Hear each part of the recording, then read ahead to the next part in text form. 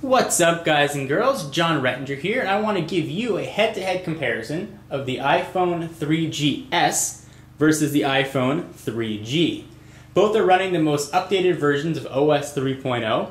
I'm going to show you calendar speed, SMS speed, stock speed, screen rotation, browser speed on both 3G and Wi-Fi, and I'm going to show you what you get with the 3GS that you don't get with the 3G, so you can decide which device is right for you or if it's worthwhile to upgrade. So an application that I use quite a bit is stocks, so let me go ahead and open up both of these stocks applications and we'll see the speed in which both of them load. So I'll put stocks right there and right there, hit them at the same time. iPhone 3GS loaded much quicker, and these are both over the exact same Wi-Fi network. And you can see that the 3GS pulled it up much quicker, and they're still both receiving the data. Take them a little bit of a long time to receive the data, but this is the first time the 3GS and the 3G have actually used this. So we will go to the next application. You saw the 3GS certainly won there. Let's go ahead and look at calendar, another application that I use quite a bit. So I'll open up both at the same time. Once again, the 3GS was noticeably quicker. Nothing drastic, maybe half a second to a second, but it still was much quicker. So let's try screen rotation next. And let's try screen rotation on, let's go to Notepad for example. So let me go ahead and open up a new note. And let me open up a new note here as well. Okay, so we both have new notes open on each. And let's check out the screen rotation. Zoom out just a bit so you can get the full effect.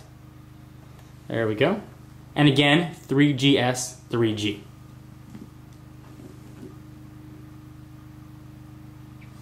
The 3GS was noticeably quicker there. Let's try it going into portrait mode. That was a little bit closer, but the 3GS still won. Let's try it one more time. Once again, the 3GS was still quicker. Okay, so next let's load Google Maps, something that I use quite a bit. Let's see which one is quicker with these two as well. There certainly seems to be a trend that the 3GS is living up to the S in its name. And that loaded much faster. And there goes the 3G. And then close both of those.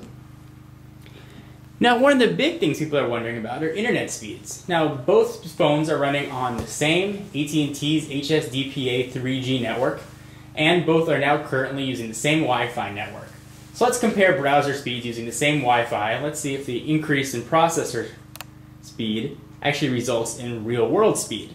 So I'm going to go ahead and load the exact same website on each. Okay, so both devices have full Wi-Fi strength, and I've got a website queued up on each ready to go. So let's go ahead and hit go at exactly the same time, or as close as I can get, and we'll see which one wins. We are loading up PocketNow.com on each, and it appears that the 3GS is noticeably quicker on Wi-Fi. I wonder if that results in just processor speed. And the 3GS is already done both over the same Wi-Fi network, while the 3G is still, I wouldn't say struggling to load, but it's definitely a little bit slower to load. And there it goes, just finishes up. So there really was a very noticeable difference. And one thing that I love about the iPhone is the browser. But one thing I also notice is that when I scroll down very quickly, sometimes I get the black and white checker bars right there. It takes longer to scroll down. Let's see if that's the same case on the iPhone 3G. If I can scroll faster, then it can load the page. Nope, I scrolled all the way down, all the way back up, and it stayed right with it. So I think that is a direct result of the increased processor and RAM. So now let's try running the same test, both times now, over 3G. So I'm going to turn Wi-Fi off on each phone. Okay, so Wi-Fi is turned off on each, and we've got full 5 bars on both phones, the same network strength on each of 3G. We're going to load exactly the same web page, so it's got exactly the same files in memory. And let's see if it's any faster over 3G. And you would expect that maybe we'll get the same results even though we're running on the same network. Perhaps a faster processor will result in increased load times. Let's go ahead and hit go at the same time again. And we're off. And we'll see if the S in 3GS lives up to its name. And again, this is 3G speed. And we are already seeing a noticeable difference with the 3GS already finishing loading the page, and the 3G is still loading. And we're done on the 3GS. The 3G is still loading the page. There comes the sidebar. Still going. So there really is a very, very noticeable difference on 3G. Now let's see if that same scrolling issue occurs. If I can scroll faster than it shows up. You can see it's blue there, and the 3GS is loaded at no problem, which was quite interesting actually. So let's try this test, at least over 3G, on one more web page, and we'll load Engadget.com on each. Okay, so one more test over 3G, and certainly your 3G network strength and signal is going to vary from location to location, but you can see in the exact same place on the exact same network what the speed difference is. And maybe that Pocket Now test we just did was a fluke, so let's try it again on a different website. We'll hit go at the same time, and we're off. And once again, the 3GS is noticeably quicker, pulling up Engadget.com. You can already scroll through and start reading the page on each. This is a pretty graphic intensive, or relatively graphic intensive, a lot of pictures on it, decent amount of text.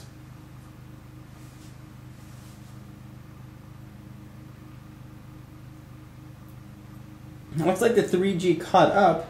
That's taken a little bit of a lead, and the 3GS has stalled a little bit. And in this test, it looks like the 3G actually won, which is quite interesting. The 3GS is still loading. Looks like it's getting close to finishing up.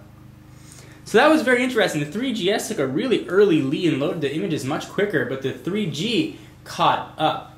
Definitely something to keep in mind. Although I will say that in my experience, since I've had the phone for a couple hours now, the 3GS does load pages noticeably quicker, with perhaps a few exceptions, and this is definitely one of them. So in all fairness, I'm glad you guys got a chance to see that. So let me show you some of the things that you get with the 3GS that you don't get with 3G. So I'll go back to the home screen. And the first and one of the most notable things, other than the speed and allegedly increased battery life, is the addition of a magnetic compass. So let me show you guys what that looks like. Where did I put the compass? There we go. Compass. And you can see that as I move around, it tells me what direction I'm facing. And it does have a lot of uses for things like Google Maps, so that is quite nice. The next thing that you're going to get with the 3GS over the 3G is the voice option. So let me show you what that looks like, and I'll do further demos of each of these in subsequent videos. But this is voice commands, so you hold down the home button. And you've got just a ton of voice control. Actually, the controls that you can say are scrolling by. You can say dial, pause music, control all your music right from here. And like I said, I will do more videos demoing voice control. And the next, and perhaps most important, I would say, is the camera and now camcorder options. So this uses a 3 megapixel autofocus camera. So if I pull this up, and let's say I want to take a picture of the 3G right there, if I tap the screen, it'll autofocus right on the screen. If I move a little bit closer, and I want to focus on it, tap the screen, and it'll autofocus. And pictures do look noticeably better than they do on the 3G. I think Apple really optimized the 3 megapixel sensor. Put this down here, and you'll notice on the right hand side I've got a little switch now where I can switch over to camcorder mode. And this morning I put up a sample of what video recording looks like on the iPhone 3GS. You can check that out if you want to see the quality. But here is the interface at the very least. You can turn it from portrait to landscape, and it'll auto adjust. And it's relatively simple. You hit the record button and you just record, and you hit stop and you're done. And it keeps all of your video, and I'll show you, really archived right as it would with all your pictures, which is quite neat. So here's my camera roll with some pictures. And if I go, let's say, there's a screen cap I did of a game I was playing, and I scroll over, here I am now at the video, and you gotta play, and you can go ahead and just hit play. You're here just doing a quick video capture test of the iPhone 3. And I will say that video quality, and you can check out the sample that I did, is very nice. Certainly rivals, I would say, the Flip Minnow. Not the Flip Minnow HD, but the regular Minnow as far as quality goes. And audio fidelity was actually really good. So one thing that I've noticed about the 3GS.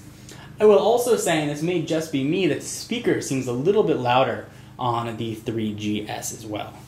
Anyway guys, wanted to give you a head-to-head comparison of the iPhone 3GS versus the 3G. If you want to upgrade, you are going to get increased speed, and really you're going to see it in web load times, and application load times, although there will certainly be exceptions to that, like we saw with Engadget.com. But overall, if you're due for an upgrade, I think the 3GS is a great way to go. Although, if I wasn't due for an upgrade and I was thinking about it, you might have to think twice about paying the really steep price for the 3GS. Hope you enjoyed. For exclusive content, be sure to follow me on Twitter, twitter.com/John4Lakers. You can ask me all kinds of iPhone questions over there. I'll put a link in the sidebar. Hope you guys enjoyed, and I'll see you in the next video. Bye-bye.